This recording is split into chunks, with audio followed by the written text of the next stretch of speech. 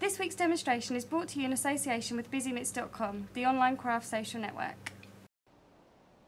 Hi, my name's Kate Hemmings and I'm pleased to welcome you to the December issue of Quick and Crafty magazine. I'm joined by Corinne Bradd, who's going to show us some of her favourite projects, plus give us a little sneaky demonstration too. Hi Corinne. Hello Kate, yes, lovely issue again. Quick and Crafty have excelled themselves.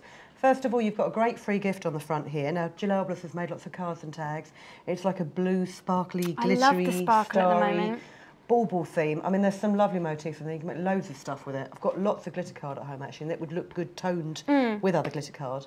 Another one that I really, really like are these cards by Tracy Dakin-Jones. Lovely colours again. Yeah, now these are the new penny black stamps.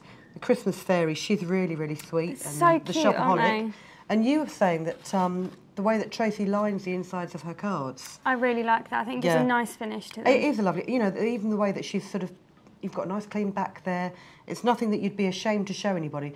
And with papers, I mean, there's lots of downloadable papers now available. There's lots on our website along with templates and projects. So, you know, you must have a look at them. But, you know, you can run off sheets of download paper and just, as long as it's not too dark a pattern, it's great for the inside of the card, isn't it? I also really like this project here. I like the colours of this one. It's very bright. Yes, now that's Kathy Shuttleworth. Now, you'll know Kathy for her beautiful paper sculptures that she's done. And as I've said before, her fantastic pen work. She's cut zigzag strips of paper here to make this candle, and she's edged it with like a dimensional paint. But she's also cut them with felt as well to tie in with it. I love that. It's really cute. I really do. That's a real, you know, it's a real traditional motif in really nice funky colours, and it's perfect for Christmas decoration. And I love this really thick felt. The wreath there is beautiful. It's lovely. Now these projects are by Brenda Harvey, who's been as busy as a Christmas elf getting all these ready for us. Yeah. I really like the jewellery. Look at those colours. Yeah. They're my favourites, turquoise. This is kind of cool here as well, what she's done with the felt beads. Yeah, felted beads again. You know, I've said before, you can buy them ready-made or you can make them yourself. But she's cut these with a scalpel, so it's almost like a... Now, what's that painting of the peeled apple? I can't help you there. Anyway, it's that sort of effect, but they look really good. I love these big glass, almost like marbles, these beads, aren't they? The cards are really nice as well. I like that there's a lot of projects around at the moment that aren't using traditional colour schemes for Christmas. I think it's really refreshing to see a lot of the pink and the green and the blues. They look really nice. Well, this is it. I mean, I decorate my house in traditional red, green and gold because that's what I bought, but I do like to put little splodges of different colours. It's nice, isn't it? That turquoise blue is gorgeous. Looks really And it does, I mean, to me it is quite festive. It's like that sort of pine colour, isn't it? We've got a great feature in Quick and Crafty this issue as well. We're all glamming it up, taking inspiration from the high street, which we're really looking forward to, so make sure you check that out. There's lots of glitter and glitz, and again, other colour schemes in there as well. Our favourite, we'll be looking out for that one. So what are you going to be demonstrating for us today, Corinne? Well, it's not a traditional Christmas project, but what I thought we'd do is, because Kokeshi dolls and Russian dolls and that are very, very popular again, I've made card with like a padded Kokeshi doll, 3D Kokeshi doll here. And fusible fibre, I mean, it's one of those things that people, you know, they've got it and they don't often use it. It's so easy to use. I mean, fusible fibre, if you've not come across it before, is like very, very fine strands of like the angel hair that you get for your Christmas trees. What you do is you take a piece of A4 paper, fold it in half, get some of these strands and pull them apart and scatter them on the paper and then iron them with a cool iron, just literally for a couple of seconds. And when you peel the paper apart, you're left with a sheet of really quite strong... It looks like handmade paper, doesn't it? Yeah, with all the detailing and texture on it. Well, I mean, you can add colours together. I mean, I've got like a citron yellow and some sort of peach colour with that. Cool.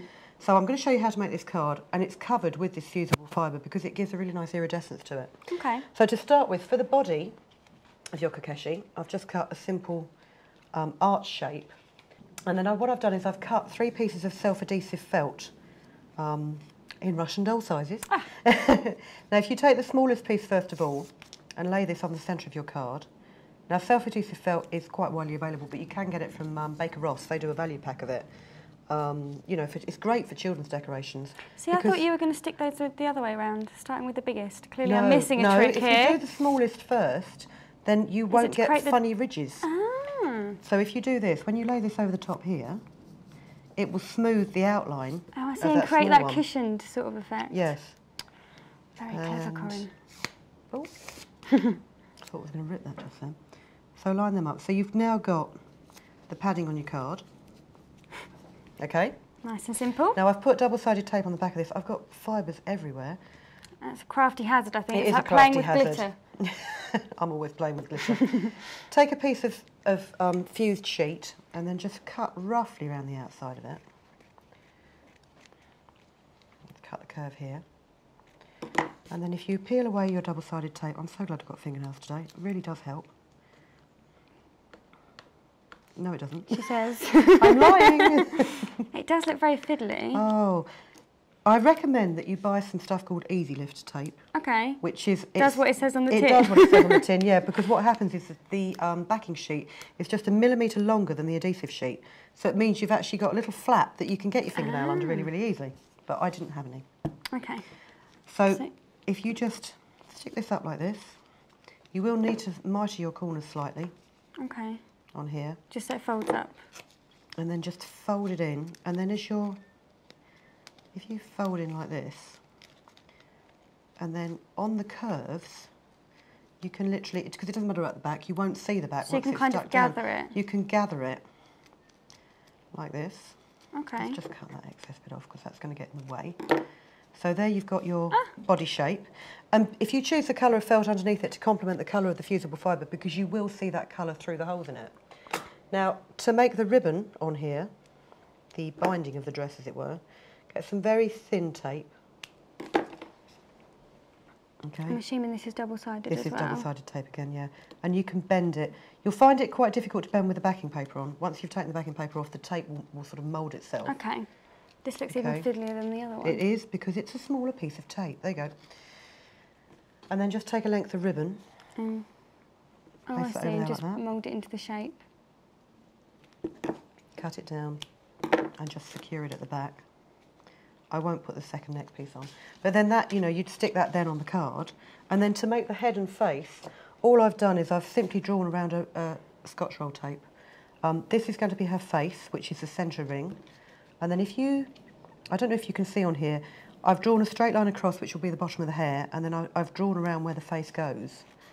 So if you just very carefully... That is very resourceful of you, I like it. Very Blue Peter style. I've got lots of different rolls of tape, which have got all, you know, various lengths of tape taken off them, because I find it much quicker than using a compass. That's a really good tip, actually, because it's always hard to get a perfect circle. I'll tell you what, the number of things that I draw around bowls and cups... and marker pens as well. Yes, marker pens. What is good, actually, is if you do need to do circles and you need to do them quickly, if you put a glass bowl down a bit of card, you can literally go around the outside with a scalpel. And then you don't get any of that break where you've cut it. Anyway, that's another tip for another day. Let's just cut the head out of this. Got a very steady hand there, Corinne. It's necessity, Kate. Okay, so there's your haircut. The other thing, just to do the fringe, is if you just cut a little snip out of there. It's little details like that that make the difference. Finish it off. If you've stuck your face down here, what you will then do is you'll put the hair on with some double-sided foam pads. And the other thing is I've actually decorated the dress, the surface of the kimono, with some little stick-on, well, they're actually iron-on, heart-shaped metallic gems like these. These are from Josie Rose. They're gorgeous. They are got really nice sweet. Metallic sheen on them. So you just pop the hair on the top like this, and then you add the features with a fine pen. So when you've finished, it looks like that. End result like that. These have just been punched out with a hole punch, simple hole punch. Yeah, a couple of Kokeshi cards. Thanks for that demonstration, Corinne. That was great. That's what we've got time for here today, but do come along to www.quickandcrafty.com for all the latest competitions and free downloads. Until next time, happy crafting.